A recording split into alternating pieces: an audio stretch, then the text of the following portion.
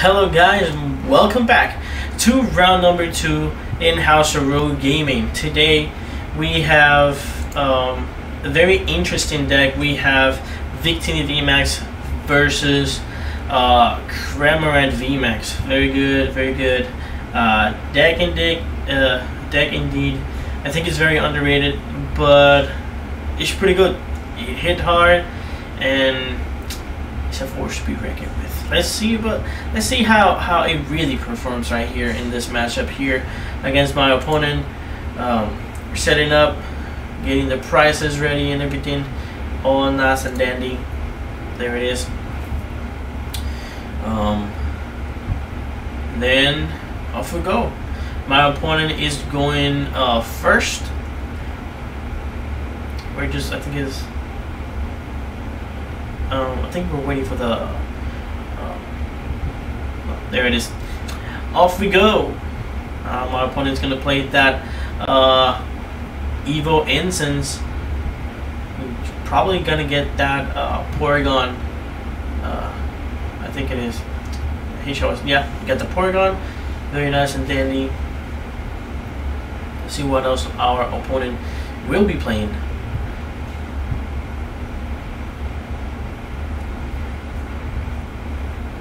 Cramorant looking dangerous.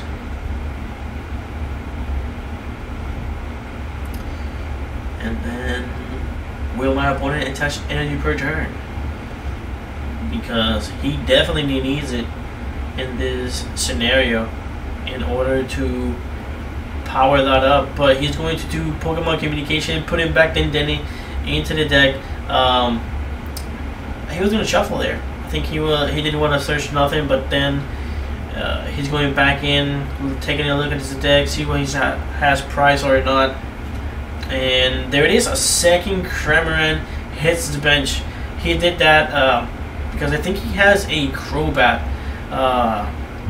in hand. Probably doesn't. Since he already has that Porygon in hand, he does not want to get rid of it. So he benches the Cramorant that he searched for. And does he have energy per turn? Nope, there is Crobat for 1, 2, and 3. Crobat for 3. Let's see what else. What else sparks out there? And there it is, a tough energy, and my opponent passes. And let's see what type of big play. Here we do. We bench over there the Victini V. Do we have energy attachment per turn on that Volcanion to use Flare Start? Nope. Not yet. But instead we're gonna do a Charge Ball, searching our deck, taking a look at it, see what has price, see what we don't, and there it is. Taking away that Rechizard. In this matchup we don't actually need it. Because we want to attack with the Victini Vmax because it has more HP, and then we're going to be playing Pokemon Communication, putting that Victini Vmax back into the deck, getting Dendene, so that way we play Dendene and discard the Charizard, because like I said, we do not need it. We do not need it, and hopefully we can find an energy there.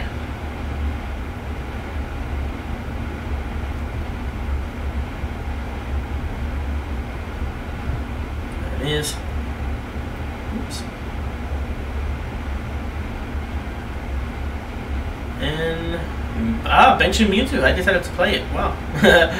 But look at that. Oh, clunky hand with no energies. Discarding 2 good cards, 2 Charizards, 1 Rechizard, 1 Charizard.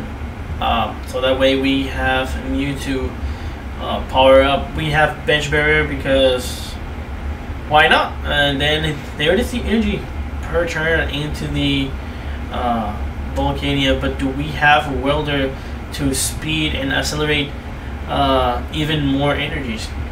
Going to discard that fishing rod, getting ourselves 2 more energies. And then no, we're not going to be playing welder. In fact, we're going to be doing Flare Starter, getting those 3 energies in hand. Not again. We're gonna attach them probably into the Victini and Mewtwo. So that way we have we powered them up. There it is. 1 into the Mewtwo, 2 into the Victini, and pass to my opponent. My opponent draws. And I forgot to tell you guys, this tournament is best of 1. It's not like versus that we have to play best of 3, where it takes a little bit more time. But yeah, let's see what else our opponent. Well, he doesn't. He looks like he's a little bit stuck there in the brick zone, trying to find. He's going to do beak catch. Probably gonna get that rare candy to evolve that Porygon, and probably another supporter or something. But yeah, he for sure is gonna get that rare candy because he needed it, and probably he's gonna get that Dendene or supporter. We don't know yet, but we will figure that out once we pass. And we drop our turn. Let's see what we have. Evolve into the Victini Vmax. Do we have a switch to put pressure into my opponent? No, but then I pay the retreat cost and swing for the knockout for 220, taking those 2 first prizes. Beautiful. Then we have letting my opponent know that I have 5 cards in hand, and voila! See how this Cramorant Vmax performs.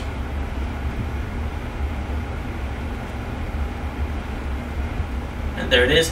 Cramorant Vmax hits the field, and rare candy into the Porygon,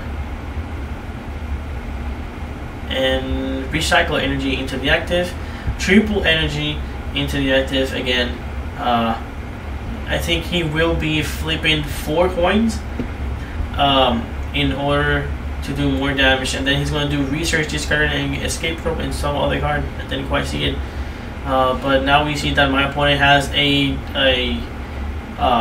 powerful energy doing 20 more damage on top of anything else that he rolls. There it is, and he's going to he's accelerating all of those 5 energies into with the Porygon. Quick Bolt, discarding the Skyla. Probably gonna get the Dendene. It will show us right now, don't worry. He's also a new player that is coming on Thursdays and Friday, and actually I forgot to let him know that I was not going to the tournament today. But there it is. A Victini, a Cramorant hits the field. What's the name of that stadium? Something about Tango. That thing allows him to, if he flips tails, he can reflip it. But now he's going to see if he's going to flip 5, getting first tail, heads, tails,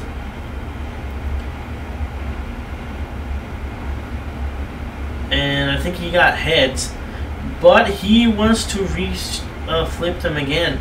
That's the first tail, second tails, third tail, fourth. Oh no, not looking good. Whiffing every single attack. I would have gone for the first flip, to be honest. I'm recording, give me a second.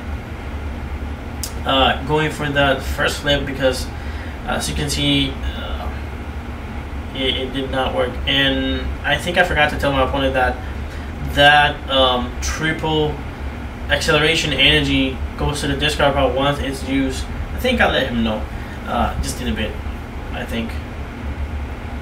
But again, I think we got boss's order for with the Pokegear, trying to probably target that Crobat at the bench or that second Cramorant, so we can get 2 easy prizes off of it. There it is. Of course, But yeah, I think I forgot to let my opponent know. I'm going to get him and knock it out. There it is. He noticed. Take out 2 more prizes and back to my opponent.